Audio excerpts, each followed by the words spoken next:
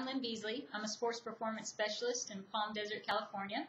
I've been using the 12-sensor AMM system for the last year now, and I've had a lot of success with it, both in the analysis and the biofeedback. I'm really excited about the new sensor they've come out with to use for biofeedback. It's going to allow me to put this on the client quicker, faster, not have them be tethered to some cables. And then it's also going to be very portable for me, so if I want to take them into different environments, whether it's the studio, on the practice facility, or even the golf course, it's going to allow me to do that with the handheld.